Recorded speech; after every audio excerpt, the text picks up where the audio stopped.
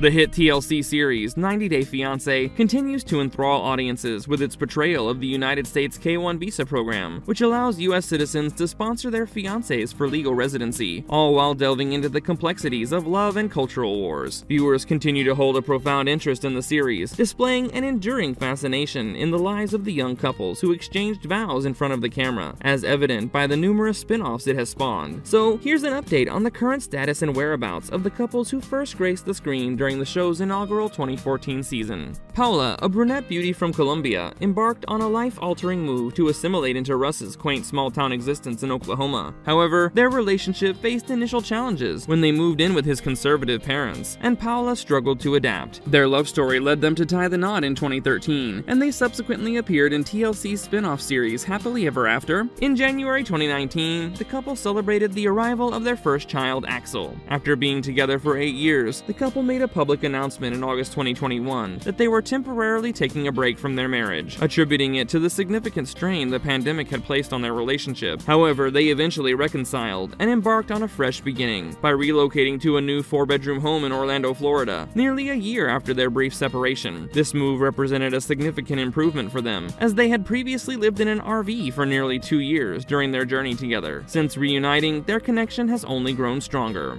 Kirliam, who hails from a small Brazilian town, took a major leap when she moved to the United States to marry Alan, based on just 2 weeks of in-person interaction before the relocation. The couple's age difference has continued to draw criticism from fans, particularly those who were concerned about Alan meeting Kirliam when she was a teenager. Nevertheless, those negative comments haven't fazed the couple, who have carved out a quiet family life for themselves in North Carolina, deliberately staying away from the limelight that usually surrounds 90 Day Fiancé alums. Despite a brief separation during the COVID-19 pandemic, their marriage persevered. Kirliam chose a path focused on parenthood rather than pursuing a modeling career, while Alan wears multiple hats as a project manager at an engineering firm and a freelance graphic designer. Today, the couple is a family of 4 with 2 sons, Liam and Enzo. Their marriage remains strong, with the duo celebrating their 10th anniversary this September. Divorcee Indianapolis native Louis fell in love with Filipino beauty Aya after meeting on an online dating site in 2012. As their romance flourished, Aya encountered a formidable hurdle, as she didn't want to leave her life in the Philippines to acclimate to Louis' Western lifestyle. However, they eventually decided to establish their home in the United States, primarily driven by Louis' commitment to being a father to his 2 sons. Following their marriage in 2014, Louis and Aya celebrated the arrival of 2 sons, Giovanni and Stefano. Today, this couple remains steadfast and resilient, avoiding the spotlight and prioritizing their private life over fame. Their journey has had its challenges, but they continue to thrive, residing in Indiana with their kids. Mike and Aziza began as friends, and their romantic bond flourished after they connected through a language learning website. Prior to Aziza's arrival from Russia, Mike's friends voiced concerns that his online girlfriend might have ulterior motives related to a green card. Despite facing criticism from friends and family, they decided to marry in 2013. Their journey took a pivotal turn when, almost 6 years into their marriage, they celebrated the arrival of their daughter Olivia Joan in 2019. Their seemingly solid life took a downward turn when Mike faced charges for possessing and distributing child sexual abuse material earlier this June. The allegations suggested that he had the content on his desktop computer from February 2022 to March 2023, including an image of a prepubescent child who was not even 12 years old. If proven guilty, the father of one might get up to 20 years for each of the 2 charges. In response to the news of Mike's indictment, he has deleted all traces of his social media, while Aziza has made her Instagram account private. Interestingly, the latter's Facebook page under the name Aziza Eloshwe still features romantic pictures of her and Mike from over the years. The fact that these images remain accessible on her public Facebook account indicates that despite the difficulties they're currently facing, the couple has chosen to remain steadfast in their relationship.